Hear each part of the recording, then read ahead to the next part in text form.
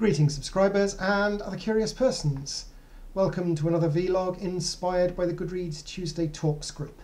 This week's topic is, do you shop for specific books or are you a browser? My answer is different depending on whether it's fiction or non-fiction.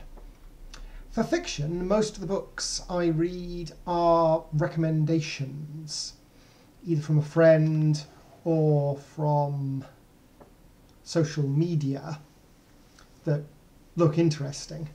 So mostly for that I'm actually buying a specific book because it's interested me enough to choose to buy it.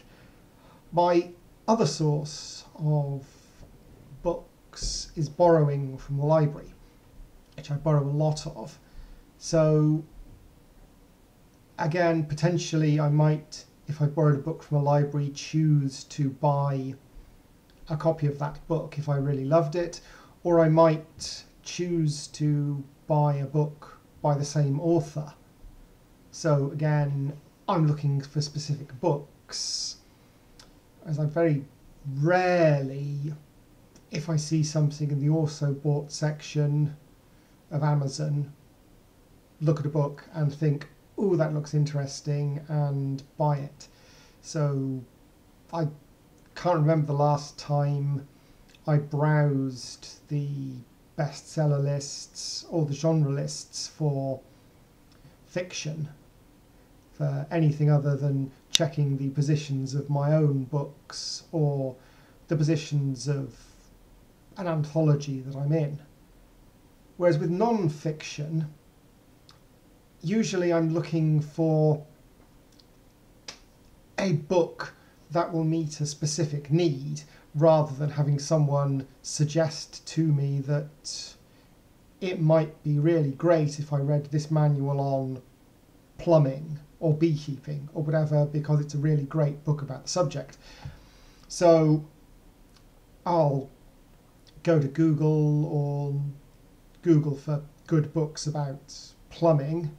I'll go to Amazon and check for plumbing. I'll gather lots of recommendations. I'll look at the reviews.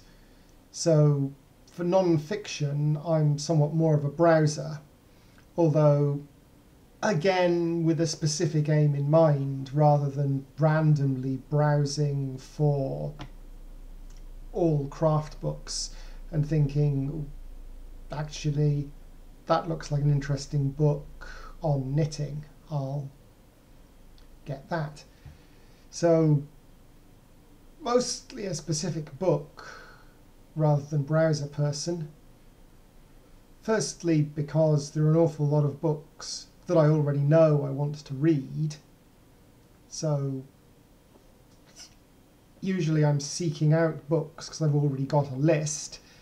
And secondly, because if I got books just because I liked the look of them, I'd very quickly run out of space because my bookshelves are already bulging. So even if I went to ebooks, I'd never catch up with them all, even at the speed I read. So a relatively simple answer this week. Toodaloo.